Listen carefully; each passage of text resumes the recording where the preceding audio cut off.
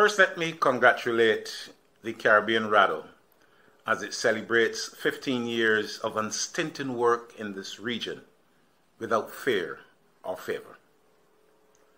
I well remember the meeting in Jamaica to discuss the setting up of this organization.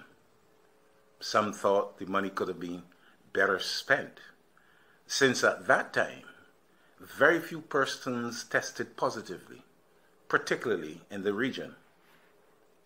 However, with gentle persuasion and help from the more experienced members of WADA, and the great assistance from Dr. Adrian Lord, an agreement was reached that the Rattle should be set up in Barbados.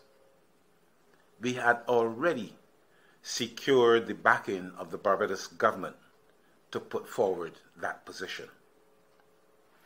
Since that time, I have seen the Rattle fulfilling its mandate and gaining the respect of most, if not all, of the sports-loving people of the Caribbean, including administrators. Continue the good work and continue to perform without fear or favor.